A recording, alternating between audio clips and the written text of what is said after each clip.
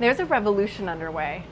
It's a paradigm shift that promises to rewrite our understanding of the world around us. It will even affect how we understand and enact change, individually and collectively. The dominant theory has been scientific materialism, or as some people call it, physicalism, which argues that the mind is nothing but the physical activity of the brain, and that our thoughts cannot have any effect upon our brains and our bodies, our actions, and the physical world.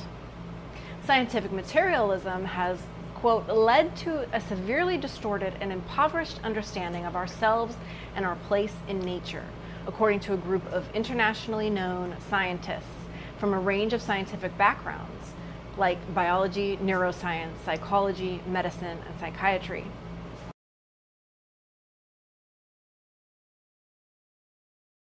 But there's a new paradigm in town, post-materialist science.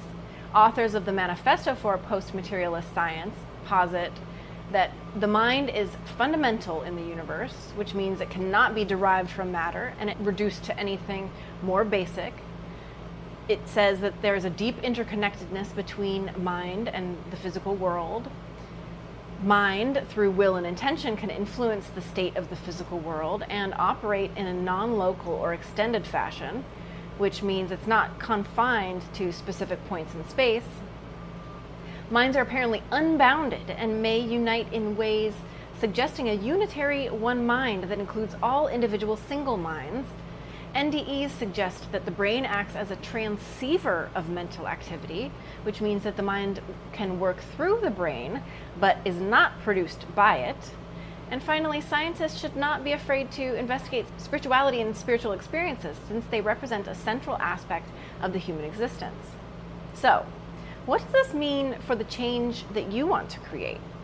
First, thoughts create your reality. Your thoughts shape your individual reality as well as your collective reality. Words create worlds, as one teacher said. 2, spiritual practices that work on the individual level, like visioning and meditation, work on the collective as well. 3, spiritual principles that apply on the individual, like the law of attraction, also apply on the collective level. And 4, your healing is paramount. It's the foundation for all you'll create. So how do you see this paradigm shift changing your work?